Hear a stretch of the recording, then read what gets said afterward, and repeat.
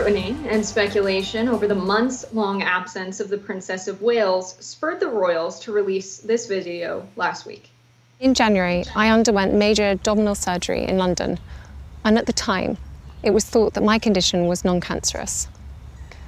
The surgery was successful. However, tests after the operation found cancer had been present. Now, Kate Middleton has become the subject of a conspiracy theory that the New York Times says Russia helped fuel. According to the Times, a group of researchers at Cardiff University in Wales helped unfoil a Russian disinformation operation targeting the royal family. They tracked 45 social media accounts linked to the Kremlin, which had been posting bogus stories about Kate in the months that she was MIA. Now, this story, Jessica, I think is kind of funny. And look, I have no doubt that there were Russian accounts spreading nonsense about this, but like the biggest contributor to confusion and conspiracy theorizing about what was going on with Kate Middleton was the royal family itself for putting out an obviously doctored Photoshop photo that everyone could tell, and then lying, just saying, oh, she was experimenting with Photoshop. That was just utterly, absurdly false. That's why people were wildly speculating. So it's very the New York Times and misinformation researchers to try to put this on Russia, which, yes, to be clear, Russia is often up to no good, not denying that. But, to say that the main cause is like we're being, puppeteered by Russian malfeasance, I don't know, it's 2016 all over again. As if the public cannot recognize a simple pattern of behavior that the palace has around the women who are the heir to the throne. There was so much conversation around, is she getting Diana? Because they saw how the palace treated Diana. They've seen how the palace has treated Harry and Meghan. They see a pattern of behavior of them wanting to upkeep an image at any cost. And is cancer something damning to your image?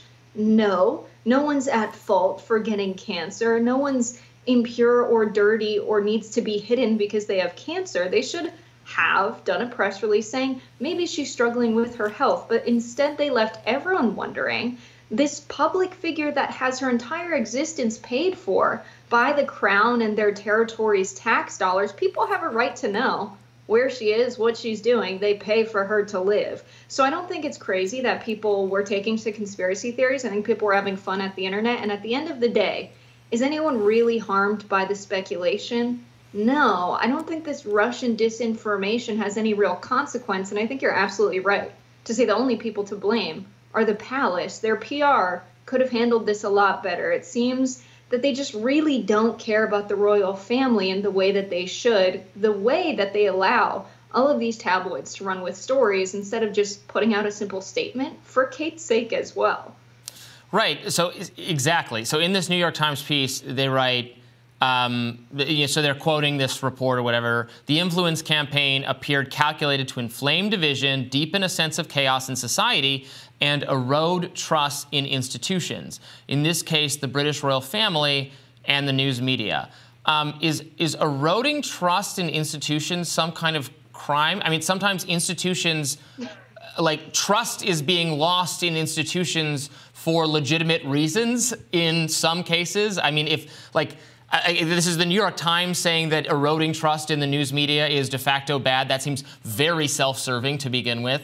The British royal family their trust has been eroded in it due to a variety of factors. Again, with this story specifically, because they produced misinformation about her condition with that ridiculously photoshopped image. Obviously, trust in the royal family decreased precipitously after the revelations about the involvement of the accusations against Prince Andrew having to do with Jeffrey Epstein. Look, if people are losing trust, sometimes it's for good reason. It's not a crime to question or be skeptical the way these researchers make it out to be.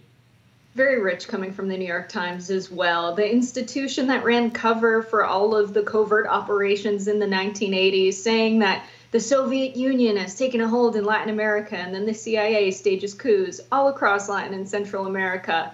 And then when we have finally declassified documents decades later, the New York Times is like, what could possibly cause the erosion of trust in our institutions? It's behavior precisely like the behavior the New York Times has exhibited over the last half of a century.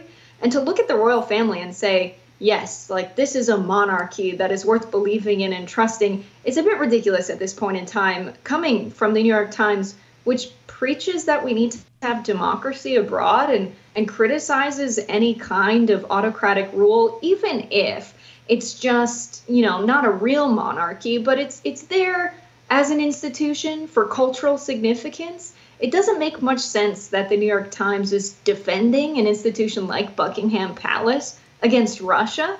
What is their position here? Because if this was somewhere in Africa or Latin America, I don't think the New York Times would be like, oh, we need to defend the institution of monarchy there. They would be saying, this banana republic is caught in the past. How could they not have a democracy? And so it really falls along the lines of race in a lot of occasions, but along the lines also of what the largest powers are in the West, which, the palace was for a very long time. And I think, quite frankly, it's outdated, and that's why we see this backlash. But that scares papers like the New York Times, the people who read them, and the people who edit them. Right. I feel like so many people, including mostly just people who work at the New York Times, I guess, like constantly need a refresher on what was actually demonstrated to have been true about the 2016 Russian interference on social media. Like, yes, absolutely, the Kremlin had a bot farm where they had fake accounts on Twitter, on Facebook, etc. These accounts were seen by, this content was seen by a subset of a subset of a subset of users. It was not tailored or focused toward swing voters. It was not tailored toward people in swing states. There's no evidence that, whatever the 10, 20,000, however many voters, I think it was 60,000 voters across Michigan, Pennsylvania, who decided the 2016 election. No evidence it was tailored toward those people. In fact, those people were disproportionately white, working class, older voters who probably get most of their news, frankly, from TV and radio rather than Facebook. The idea that, the kind of Cambridge Analytica, the idea that they could precisely target the exact sort of voters to swing from column A to column B, that all turned out to be not true whatsoever. Some of the things being said as disinformation is just like another vantage point. Like it was criticism of Hillary Clinton for not winning over black people enough. Is it like disinformation to say that she hadn't done enough to cater to that community, or is it maybe just an opinion? It was stuff like that over and over again. But the mainstream media just fell in love with this idea that this explains everything that went wrong in 2016. Absolutely. How elitist of them. Anyone who thinks different from me must not be basing their opinion on truth. Instead, they must be tricked. It's the same exact strategy that they were running, pushing a TikTok ban. No one would really ever be critical of Israel. It's just that there's communist propaganda from China on TikTok. But of course, people can look at the evidence and make up their own mind about how they feel about the Israel-Palestine war. They can make up their mind about how they feel about Buckingham Palace as well, with real factual information that they found on American servers, published by American scholars or journalists. It doesn't have to be misinformation or disinformation, rather, coming from Russia. And the fact that they use this as the excuse to make people afraid of the information they find online that runs contrary to the dominant narrative of the mainstream media and political establishment, that's scary. That's the kind of stuff people were afraid of when they were giving speeches about how communism was bad, that you don't want the media to be run and controlled by the government. But then we have our media controlled by a small group of elites. It sounds like exactly what we were told to be afraid of is happening now in America under a different name. Yeah, the answer to communist propaganda is to dispute it and have other voices point out why they think it's wrong, as I certainly do, not to empower more government actors to exercise greater control over the ability to restrict the flow of information. We'll be back with more Rising right after this.